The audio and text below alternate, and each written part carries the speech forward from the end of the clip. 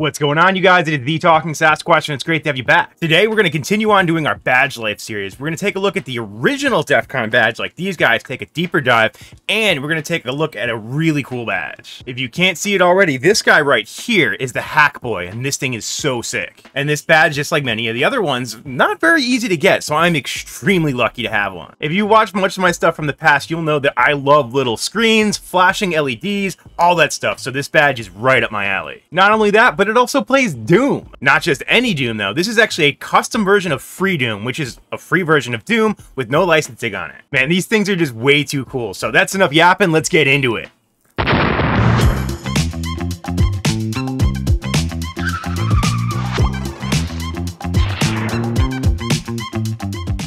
Alright, so my first introduction to Badge Life was actually this guy right here. This is my human badge from DefCon. Now, of course, anytime you're about Badge Life, it's all about making it even cooler, adding little trinkets, pins that I got from friends and, other people, and then the SEOs, the add-ons right here, plugs right in there. This one's got a little light you can't see because it's washed out from all my lighting, but yeah, this was my first badge, and I am in love with this thing. Now, the human badges go to the mere mortals like us, the plebs. There are, however, a bunch more badges out there. But thanks to viewers like you, specifically Polybius, I actually got my hands on an exhibitor badge right here, and this says vendor. This is the vendor badge, but idiot. And then this is the exhibitor badge right here. Very cool. See, even says exhibitor on here. See, I can read.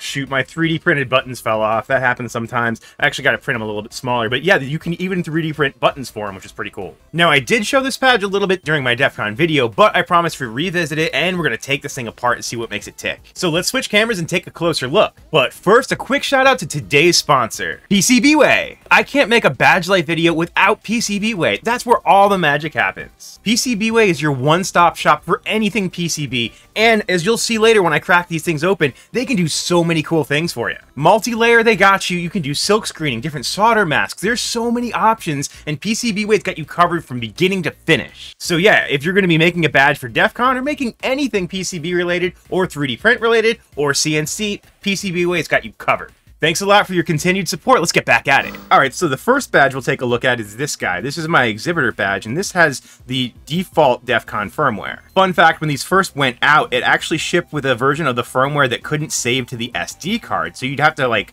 redo your settings every time you turned it on. Luckily, they had folks over at DefCon that were flashing the badges, so that wasn't an issue after like the second day, so that's pretty cool. So this is the way the badge would look to everybody else, but when you're wearing it and playing it, it's actually kind of upside down like this. So there are buttons on the back, and if we press one of them, I always forget which one, it'll turn on. Hey, there we go.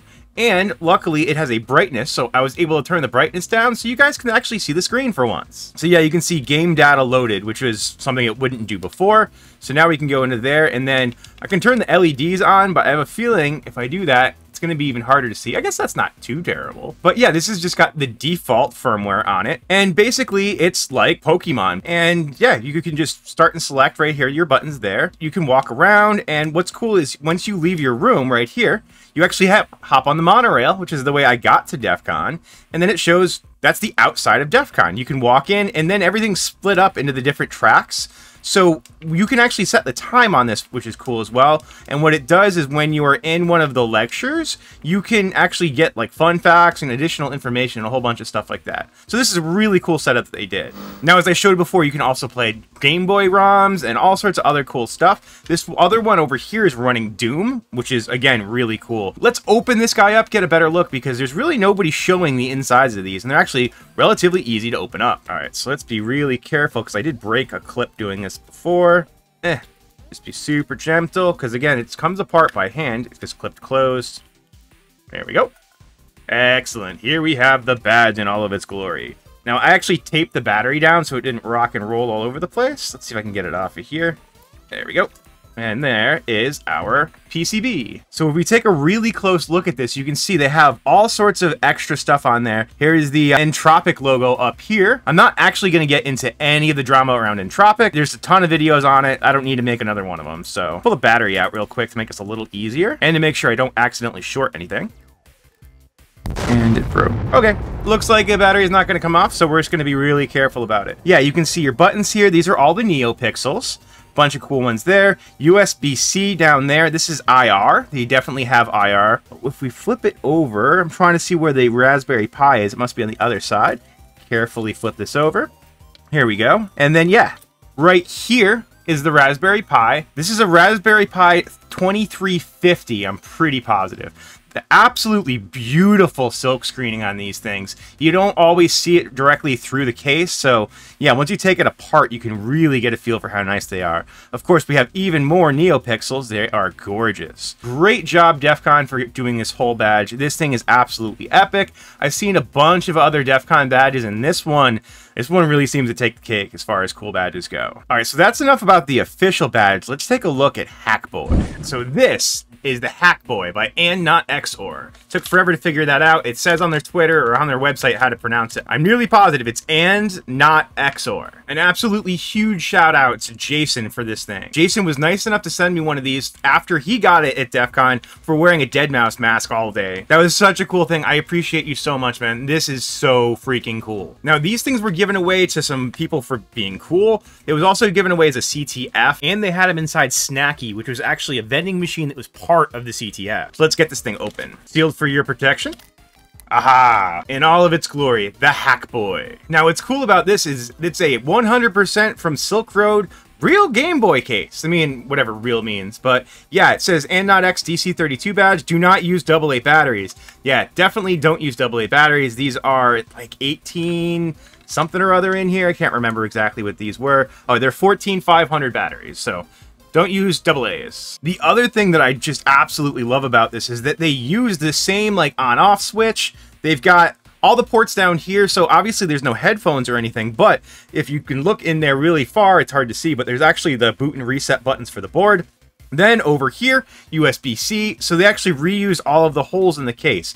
Very, very, very clever. Just to show you how close it is to an actual Game Boy, we have an actual Game Boy. This one's actually AWOC's very own Game Boy, and you can see, I'm pretty sure they got the exact same case from the exact same place, because this thing is like carbon copy of this guy. However, unlike the actual Game Boy, if we fire this guy on, the button's really hard to switch. I'm always afraid. There we go. There it is. It's got a really authoritative button. But we fire this up. It's got an backlit, I'm not sure if that's an OLED or what, but it's an actual screen, which is very fun. Now, this thing is running free Doom, so it's a free version of Doom, and they went ahead and actually reskinned it, so instead of having guns on it, they changed it over to rubber chickens. I think that's really cool.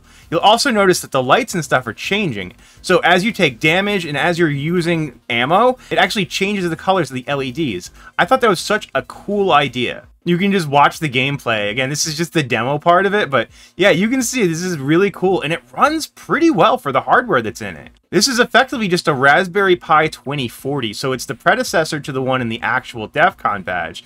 But yeah, again, it runs pretty well. So what are we going to do with it? We're going to go ahead and take it apart and take a closer look, because I haven't even opened this thing yet. I'm psyched. Hopefully I don't break it. I'll be devastated. But let's take a look. First things first, power off. And pop out the batteries. Whoa. Damn, that thing's in there. So let's grab our electric screwdriver from Miniware. I absolutely love this thing. It's awesome. Screws. Where are screws? So it looks like there's 4 screws for this guy.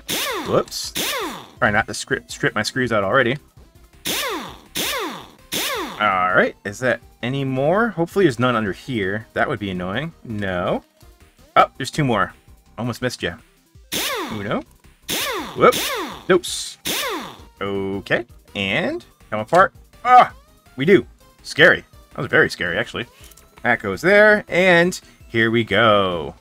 Okay, so we have this. What is going on here? I'm a little confused. What's this? Why? You can plug an actual Game Boy cartridge into this. What? If anybody has any idea why that's there, please let me know. I'm very interested. All right, let's see if we can take this off without breaking everything. Careful. The screen's a little stuck. It's so hard to do on camera. Is there anything holding us in place? Doesn't look like there should be. Actually, maybe I'll take the ribbon cable out. Or actually, let's just do this. This is easy enough.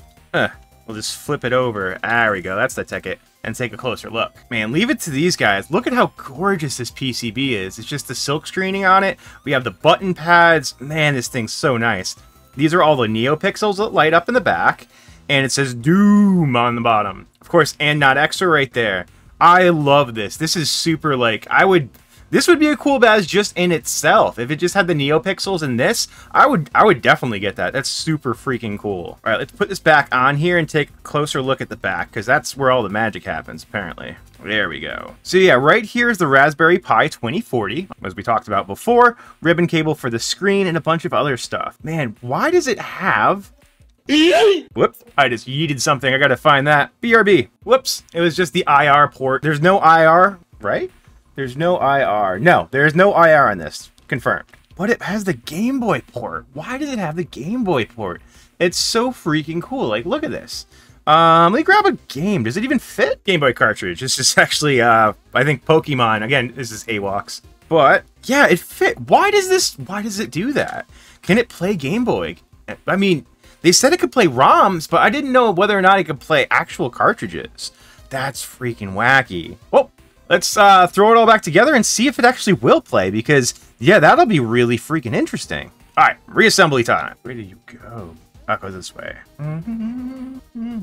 There. One eternity later. Go ahead and pop the batteries back in, and let's see if we broke it. Hey, it still works. We didn't break it. Hooray. All right, so turn it back off. Moment of truth.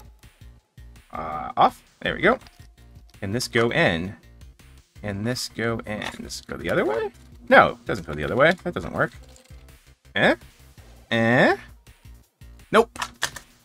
Doesn't work. Huh. Editing Sasquach here. So what I found out was that the Game Boy port was actually supposed to be for SAOs that I don't think they ever got around to making. So that's actually why they put the Game Boy little port on there. Fun fact. So that's the Hack Boi by and not XOR. Now, they've made a ton of other badges, and honestly, I'm going to try to start collecting as many of them as I can. If anybody has any more and not XOR badges, or any badges in general they want to donate to the channel, please let me know. This was so much fun. You never get to see people tearing apart stuff like this, because everybody's so concerned they're going to break it, and honestly, I was too. But if we didn't tear this thing apart, we wouldn't know that it has a Game Boy actual, like, plug on it, and why does it have that? Does anybody know? I would love to find out. I'm going to tag everybody I know that might be able to have an answer. Anyway, thank you so much for watching. If you've gotten this far in the video, you're an absolute legend. You guys mean the world to me. Please make sure to like, comment, subscribe. We'll catch you next time.